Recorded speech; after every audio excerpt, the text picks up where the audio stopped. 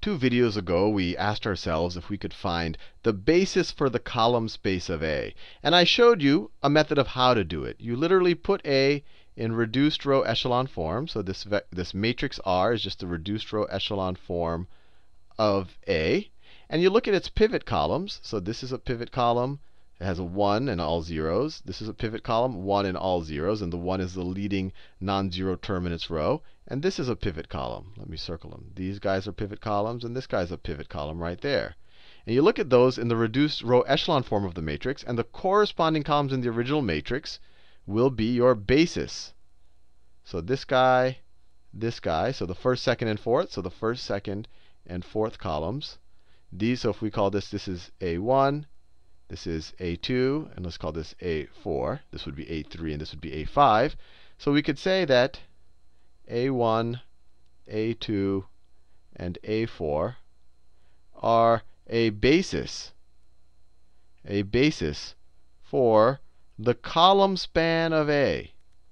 And I didn't show you why 2 videos ago. I just said this is how you do it. You have to take it as a bit of an article of faith. Now, in order for these to be a basis, 2 things have to be true. They have to be linearly independent. And I showed you in the very last video, after the second in our kind of series dealing with this vector, I showed you that by the fact that, let's say that this guy is R1, this guy is R2, and this guy is R4, it's clear that these guys are linearly independent. They each have a 1 in a unique entry, and the rest of their entries are 0. So because all of the other, and this is true, we're looking at 3 pivot columns right now, but it's true of if we had n pivot columns, that each pivot column would have a 1 in a unique place, and all of the other pivot columns would have 0 in that entry. So there's no way that the other pivot columns, with any linear combination of the other ones, could never add up to each of them. So these are definitely linearly independent.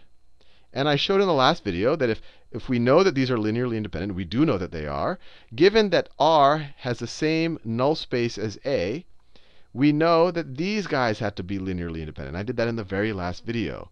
Now the next requirement for a basis, we checked this one off, is to show that A1, A2, and AN, that A1, A2, and AN, that their span equals the column space of A. Now, the column space of A is the span of all 5 of these vectors. So I have to throw A3 in there and A5. So to show that just these 3 vectors by themselves span our column space, we just have to show that, look, I can represent A3 and A5 as linear combinations of A1, A2, and A4. If I can do that, then I can say, well, then these guys are redundant. These guys are redundant. Then the span of A1, A2, A3, A4, and A5 doesn't need the A3 and the A5 terms. That we can just reduce it to this, because these guys can be represented as linear combinations of the other 3. These guys are redundant. And if we can get rid of them, then we'll show, if we can show that these guys can be represented as linear combinations of the other, then we can get rid of them. And then the span of these 3 guys would be the same as the span of these 5 guys, which is, of course, the definition of the column space of A. So let's see if we can do that. So let's go back to our original. Let me fill in. So each of these column vectors, A1 through A5, and then each of these column vectors, let me label them R1, R2, R3, R4, and R5. Now let's explore the null spaces again, or not even the null spaces. Let's just explore the equations. AX is equal to, and let me write it this way. Instead of x, let me write x1, x2, x3, x4, x5 is equal to 0, right? This is how we define the solution set of this. All of the potential x1s through x5s, or all of the potential vectors x right here, that represents our null space. And then also let's explore all of the r times x1, x2, x3, x4, x5s is equal to 0. This is the 0 vector, in which case it would have 4 entries in this particular case. It would be a member of Rm. So these equations can be rewritten. I can rewrite this as, what were the column vectors of A? They were A1, A2 through A5. So I can rewrite this as x1 times A1 plus x2 times A2 plus x3 times A3 plus x4 times A4 plus x5 times A5 times A5 is equal to 0. Right? We've learned that was from our definition of matrix vector multiplication. And I just rewrote, this is just a bunch of column vectors A1 through A5. I drew it up here, A1 through A5. And I can just rewrite this equation like this. Similarly, I can rewrite this equation as the vector r1 times x1, or x1 times r1, plus x2 times r2, plus x3 times r3, plus x4 times r4, plus x5 times r5 is equal to 0. Now, we know that when we put this into reduced row echelon form, the x variables that are associated with the pivot columns are, so what are the x variables associated with the pivot columns? Well, the pivot columns are r1, r2, and r4. So it's r1, r2, and r4.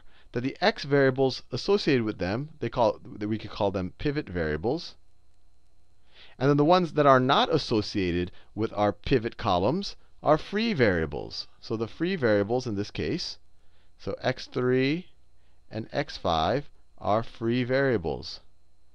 Free variables. And that applies to A. This solution set, all of the vectors x that satisfy this equation also satisfy this equation, and vice versa. They're the exact same null space, the exact same solution set.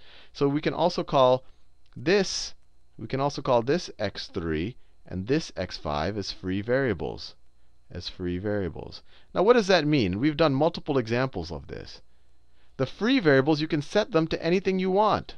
So x3, in this case, x3 and x5, you can set it to any real number.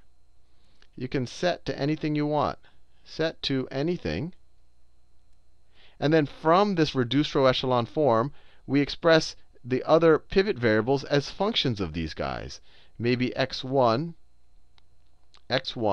is equal to, ax3 plus bx5. Maybe x2 is equal to cx3 plus dx5. And maybe x4 is equal to ex3 plus fx5. That comes directly out of the literally multiplying this guy times this equals 0. You would get a system of equations that you could solve for your pivot variables in terms of your free variables. Now, given this, I want to show you that you can always construct one of your, in your original vector, in your original matrix. So if we go to our original matrix, you can always construct one of the vectors that are associated with, we could call them with the free columns.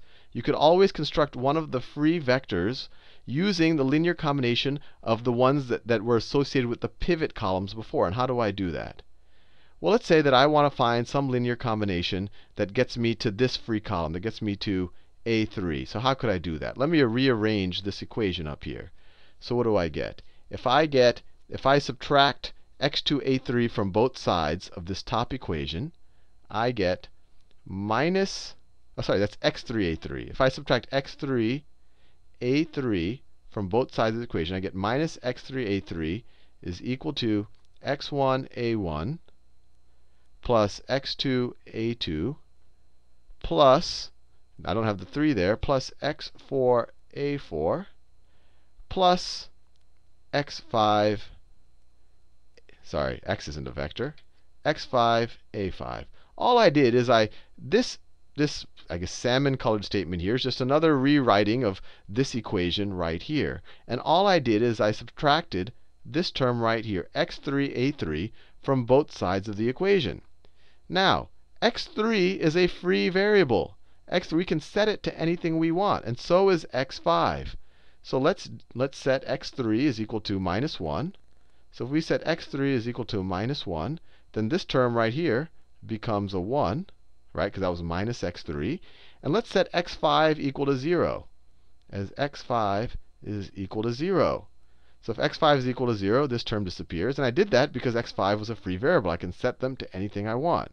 Now, I've written A3 as a linear combination of, I guess you could call it my potential basis vectors right now, or the vectors that were associated as A1, A2, and A4. A1, A2, and A4. They're the vectors in the original matrix that were associated with the pivot columns. Now, in order to show that I can always do this, we have to show that for this combination, there's always some x1, x2, and x4 that satisfy this. Well, of course, there's always some x1, x2 that satisfy this. We just have to substitute our free variables, x3 is equal to minus 3, and x5 is equal to 0, into these equations that we get from our system when we did it with the reduced row echelon form. So you get, I don't know if I even have to go through. In this case, you get x1 is equal to minus a plus 0, x2 is equal to minus c, so on and so forth. So you can always do that. You can always express the vectors. You can always express the vectors that are associated with the non-pivot columns as linear combinations of the vectors that are associated with the pivot columns. What I just did for A3, you could just as easily have done for A5 by subtracting this term from both sides of the equation, setting x5 to -1 and setting x3 to 0 so that the 3 term disappears, and you could run the same exact argument. So given that, I've hopefully shown you, or at least helped you see, or made you comfortable with the idea that the vectors, let me do them in a nice vibrant color, these magenta color vectors here that are associated with the free columns, or with the free variables, right? The free variables were x3 and x5, x3 and x5, and those were these columns right here, that they can always be expressed as linear combinations of the other columns, because you just have to manipulate this equation, set the coefficient for whatever you're trying to find a linear combination for equal to -1, and set all the other free variables equal to 0 that you're not solving for, and then you can get a linear combination of the vectors that are associated with the pivot columns. So given that, we've shown you that, look, these free vectors, and I'm using my terminology very loosely, but these ones that are associated with the non-pivot columns, can be expressed as linear combinations of these guys. So they're unnecessary. The span of this is equivalent to the span of this. The span of this is the column space of A. So the span of this is the column space of A. So in the last video, I showed you that these guys are linearly independent. And now I've showed you that the span of these guys is the column space of A.